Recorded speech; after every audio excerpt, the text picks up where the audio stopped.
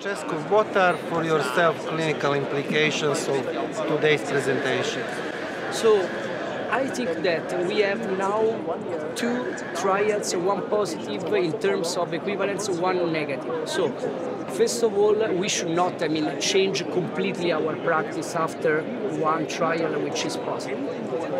And this is an important message for clinical practice, because some of the instances are related with the fact that in the Excel trial, most of the benefit was seen for PCI in the early phases, up to 30 days. And then there is the potential for late catch-up phenomenon. The other point is the fact that the flow of the trial was our team discussion. And the R team should still remain the place where decisions on left main who are elective, or quite elective, are taken, in my mind. Because to have clinical cardiologists, interventional cardiology surgeons that are discussing something for the patients, with the single patients at the center of the discussion, something which is really required. And Synta score was shown to not be really something which is undebatable, because in the trial, so very experienced people failed to assign a quarter of the patients. Procedures were much better compared to time of syntax trial.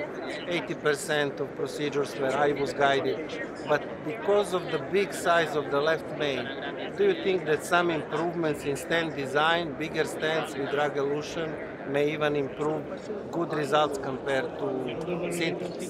Well, I tell you that one time again we had the problem of the left main side. We once more found that 80 or more % of patients with left main disease had bifurcation disease. So refinement of the technique in the left main bifurcation are expected to have clinical impact. And you are the chief of the European Bifurcation Club. We are doing an effort to try to clarify this by randomizing patients with true bifurcation at left main distality to single stent, provisional with eventual side branch stenting, or intentional double stenting, and we will know more.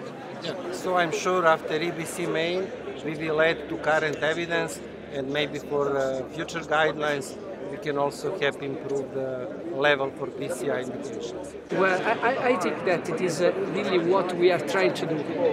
We found that improvement in devices and technique may improve the results of PCI, and we are on the line. Thank you very much.